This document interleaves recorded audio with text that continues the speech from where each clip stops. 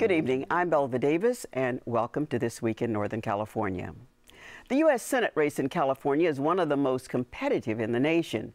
Businesswoman Carly Fiorina has mounted a vigorous campaign and pulled ahead of three-term Senator Barbara Boxer in at least one poll this week. Money is a big factor in that race, and jobs and the economy are big problems facing Democrats. I talked with Senator Barbara Boxer earlier about those and other issues affecting the upcoming election. Senator, we finally have a jobs bill after many tries, and there's $26 billion there, and over $2 billion for California. Yes. But this is a very needy state. While it's a lot of money, will it make a difference here in your home state? Well, let me tell you what it's going to do. It's going to keep 16,500 teachers on the job.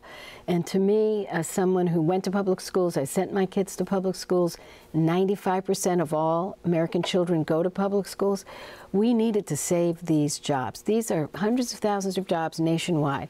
So specifically, yes, the money is targeted for the teachers.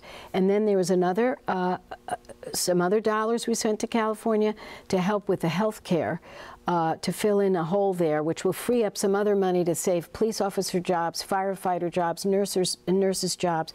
So I think specifically it did make a difference. But as far as the rest of the state budget, I mean, they're going to have to meet in the middle, the Democrats, the Republicans, and the governor, and figure this out. What a nightmare. Do your colleagues give you a hard time about California not managing itself well? Do you have difficulty getting money for California? Well, no. A lot of states are in this trouble, Belva, a lot of them, and many. So they all understand what's happening because of this recession. Revenues are down. Some states have done better than others, but the ones that did the best in the, in the prosperity are getting hit the hardest. So really, no, I can't say people are giving me a hard time or Senator Feinstein a hard time. We're all working together to try and make this better because we know we're going to get to better times, but this is a very deep, tough recession, and everybody's feeling it. You're saying we're all working together. We don't get the feeling back here that there's a lot of working together overall in the Senate today.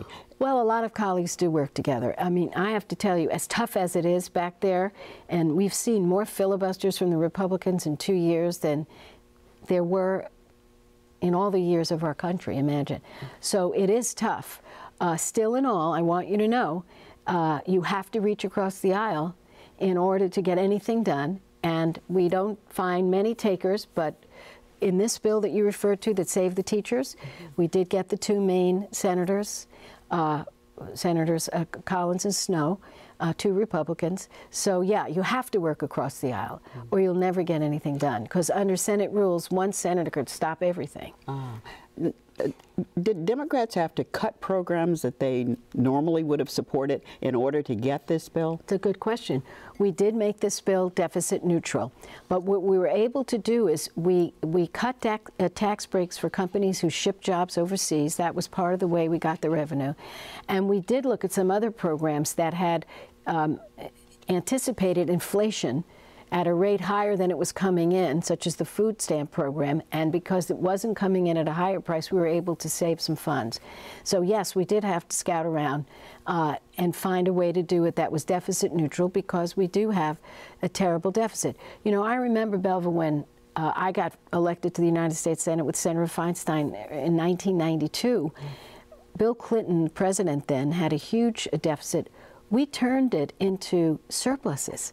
We actually had a surplus, and we were able to do what we had to do without worrying. But then when George Bush came in and he gave tax breaks to the people at the very top, the millionaires, put it on the credit card, put 2 wars on the credit card, everything went south. And now we're in a situation where when President Obama and the Democrats took over, they inherited, a $1.3 trillion deficit. So we have to be cautious when we do things and use PAYGO, which is pay as you go.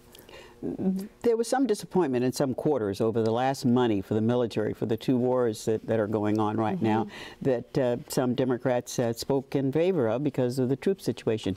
What can be done really more by even the party in charge having a president of the same party in office when this has been a continuing problem, the whole business of wartime expenditures? Well, President Obama is pledged to end the Iraq War, and he's begun the reduction of troops, a pretty massive reduction, from 144,000 to about, I believe it's about 50,000.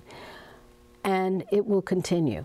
In Afghanistan, he says next year he's going to start to bring the troops home. I went on a bill with Russ Feingold that will say to the president, please be more specific. What conditions have to be met? How fast can you bring them home?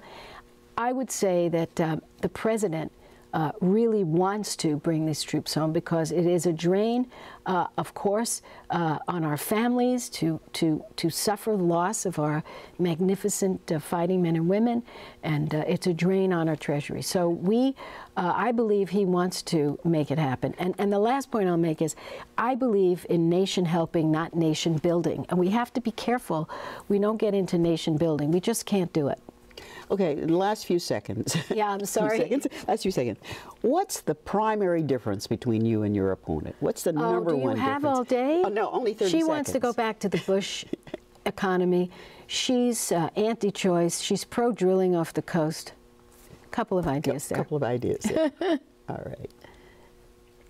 Well, that was recorded, and we will air part 2 of that conversation with Senator Barbara Boxer on our program next week.